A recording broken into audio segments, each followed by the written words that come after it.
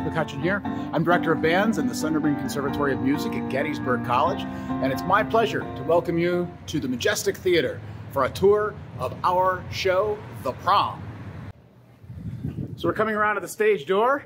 There is Aiden, also known as Barry Glickman. Yes. Gonna have a great final show. Yes, sir. Can't wait. It's gonna be great. Here we go to the stage door. We're gonna come inside the beautiful Majestic Theater and see a little bit of what there is to see. Before we see the pit, let's take a look at what the stage and the house look like. As you can see, we're getting ready for the show. The stage is all clear. We're getting everything cleaned up and ready to go. Hi, everybody. Say hello to our stage managers, Joelle and Heather. Hello. Getting ready for our final matinee and our closing performance of The Prom. Here we are in Gettysburg's Majestic Theater, and it truly is majestic. Look at this house. We're so lucky to have a space like this here in Gettysburg, Pennsylvania, and to be able to share our art with everyone in our surrounding community. The Majestic Theater is a fully functioning theatrical space. Musicals, touring shows, musical acts, concerts. The Sunderman Conservatory annually puts on a number of concerts here. This is one of the dressing rooms here in the Majestic Theater. As you can see, we're here before the cast has arrived. We have 4 dressing rooms like this in the Majestic Theater, large dressing rooms for many people. There's also a star dressing room and dressing rooms specific for orchestra pit, which we'll see downstairs. In addition to the theatrical performing space, we also have a rehearsal hall here in the Majestic Theater, which, as you can see, is equipped with projection and mirrors for rehearsing dance. We're on our way down to the pit now. We're going to say hi to Mike World. Hello, crew. Hi. There we go. That would be where the actors go to get mic'd up. Of course, the pit orchestra is downstairs. There's the stage door going back onto the theater. You can kind of see some of the set pieces there and people getting ready. All right, here we go. Down the stairs. As usual, musicians are kept in the basement where we belong. There you go. And here we are in the orchestra prep room. So this is a backstage area before we get into the pit itself. This is a nice place where the orchestra can kind of hang out and be ready to go. The most important thing on the orchestra prep room is the candy table. We're very proud of our candy table.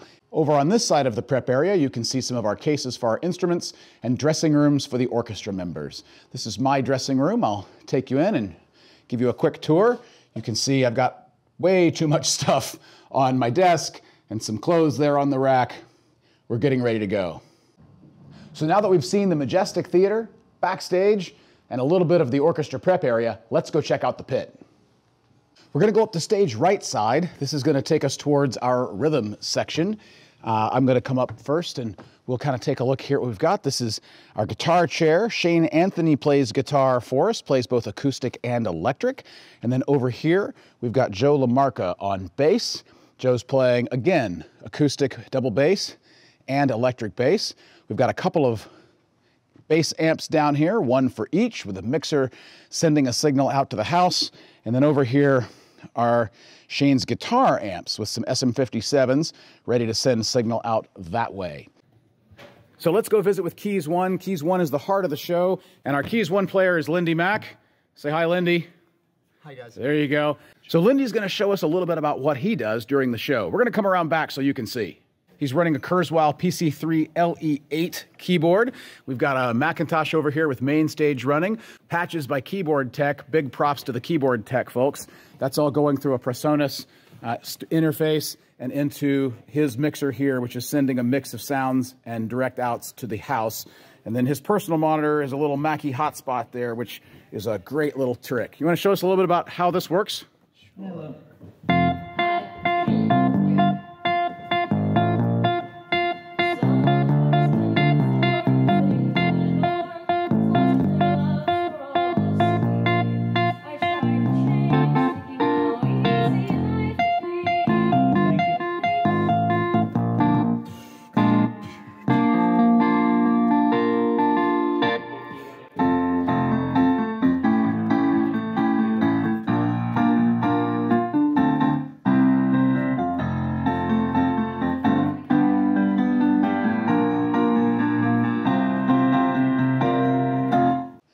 over here, we've got what we call Keys 3.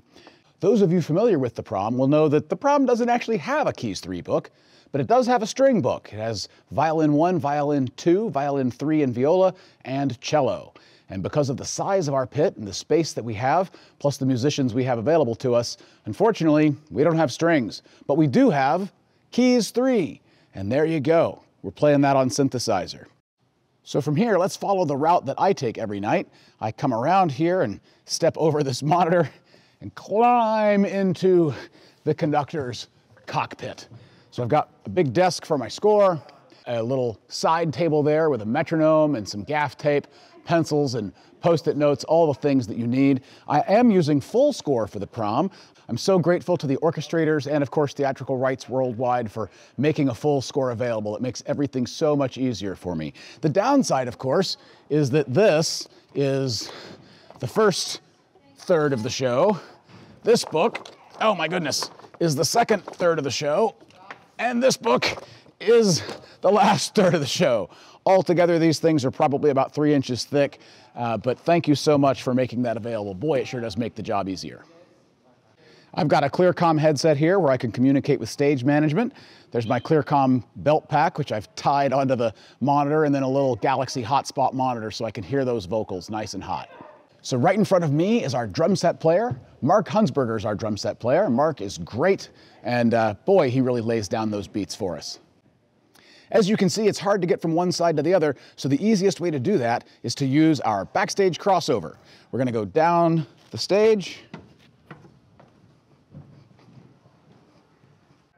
Yeah, different camera, so my camera died. Now we're on the phone, but I want to finish this tour for you, so let's get that done. So now let's go up into the stage left section of the pit. We've got our percussionist's station, some cymbals, acoustic instruments, bongos, tambourine, triangle, and we're using a mallet cat. So using the mallet cat allows us to get a lot of instruments in a very small space. You can see over here we've got main stage running. This main stage was programmed by me in conjunction with Owen McDonald, our percussionist.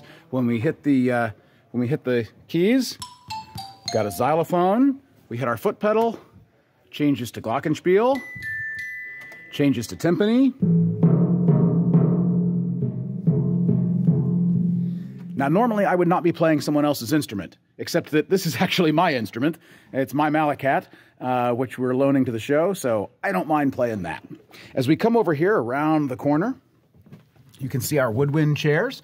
Our first woodwind chair is Reed 2. That's Justin Morgan. He's playing most of the Reed 2 book, including bari sax, tenor sax, and clarinet. Then we move into Reed 1. Reed 1 is being played by Orazio Thomas. Orazio is playing the tenor sax, alto sax, clarinet, and flute.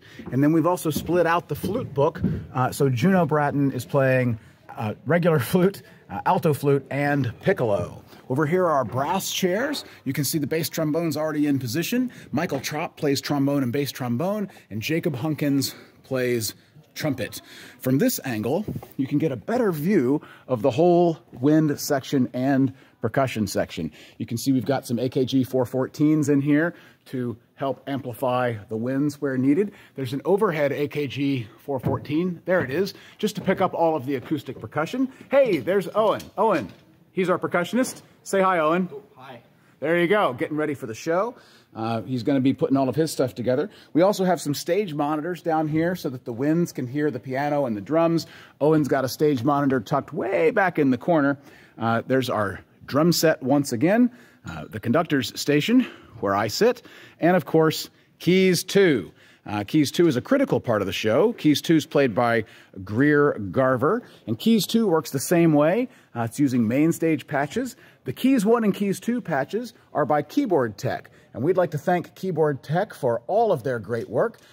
Kevin from Keyboard Tech is amazing, and if you have a chance to give him a call and use their services, please do. I can't speak highly enough of the way he was able to help us get all of this running. Kind of runs the same way. We've got different sounds, and when you hit that foot pedal, that changes to the appropriate sound as we go. So let me give you the view from my station as I see it every night. To my immediate left, I've got keys 1. We've got our guitars and bass, and then of course our drum set player right in front. So that puts our rhythm section all to my left, or to stage right. Over here on the right-hand side, we've got keys 2. There's keys 2 for the show. And our wind section, our brass sits here blowing across, and then our woodwinds are tucked in the back underneath the stage left side, or the conductor right side. And then far to the back is our percussion station. So I get a pretty good view of everybody. They can see me really well, and it's a great way to be able to lead this show.